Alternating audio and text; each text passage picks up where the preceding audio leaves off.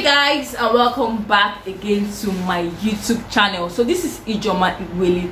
On this video you guys are going to be learning quite a lot, because I'm going to be telling you 6 top skills, highly demanded skills that you can use in any organization, and they are highly requested. But before I continue this video, please do well to subscribe to this channel, hit the notification bell, and also like this video, and don't forget to comment your thoughts in the comment section. So let's dive right into the main video. So you guys, these skills are highly demanded, and these skills can make you a millionaire, if not a billionaire. These main skills that are required by major companies. You're going to see yourself landing that dream job of yours. So number one skill that you should have, and it's highly requested and demanded in various companies, is becoming a data analyst.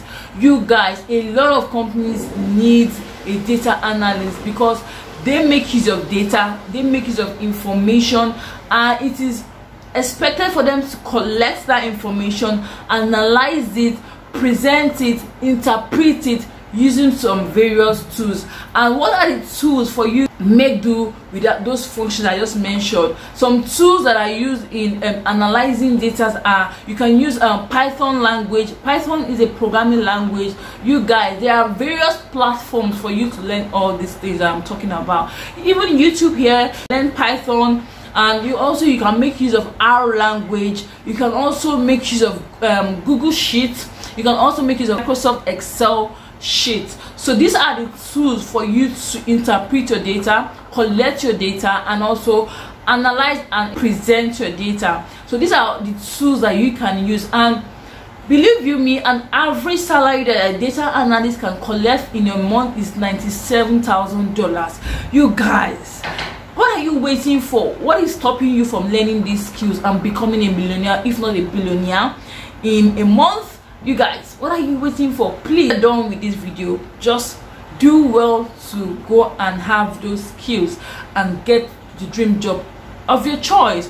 A data analyst can also be called a business analyst, so don't be confused when you see business analyst needed, so it's also the same thing as data analyst. So these skills can be learned in less than 6 months. There is no excuse for you to give of not becoming a data analyst. Number 2 skill that is highly demanded this year 2022 is becoming software developer. You guys, software development can be learned on any platform. Also, we have Coursera, we have so many platforms. Make your research.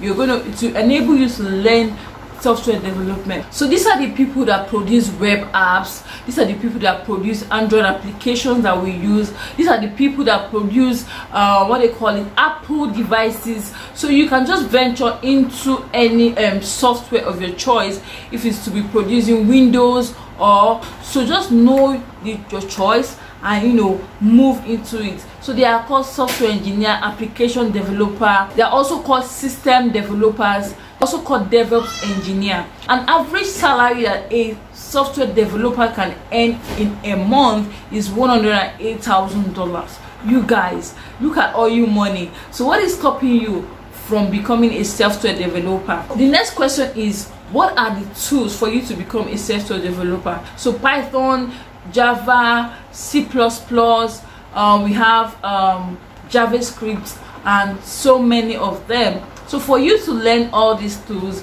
there are various platforms for you to learn them. So visit those platforms and become a software developer today. Number 3, another major skill that is needed in some companies are user experience developers. A lot of companies have websites. For you to become prominent, for you to become known in today's world, you need to have a website, you get, and your customers should be able to interact on your website.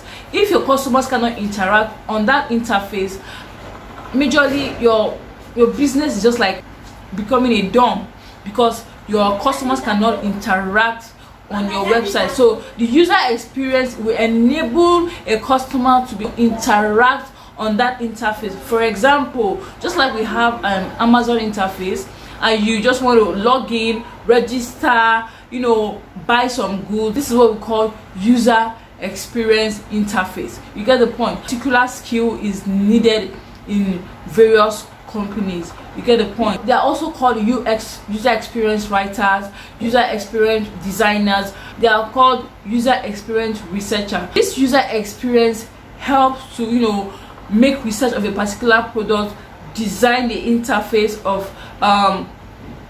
where the customers can be able to get the product. So the average salary of a user experience developer, $98,000. So guys, nothing is stopping you.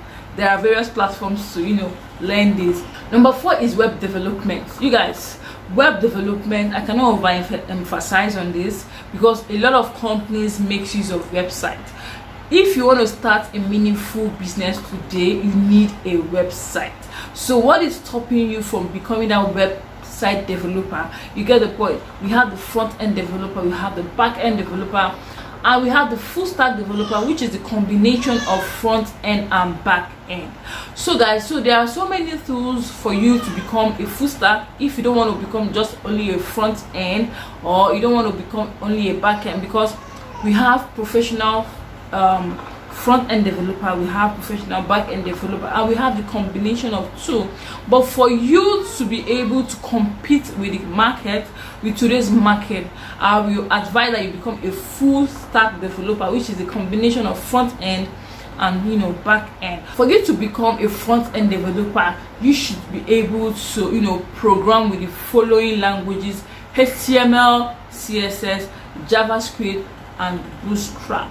You guys, this is my field. That's why that's why I'm so common with it. This is my field. If you don't know, I read computer science and I am a web developer. You get the point. So that is just it. For you to become a front-end developer, you should be able to know the following language: JavaScript, HTML, CSS, and also know a JavaScript framework, which is React.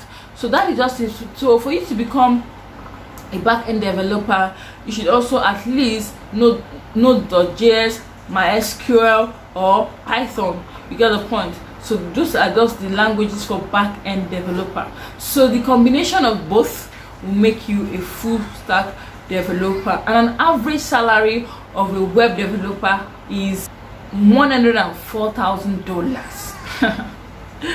Oh boy, these are all your money. So why are you wasting time? Please do well to make your research more and get quick into the skill so that you can be employed by various companies.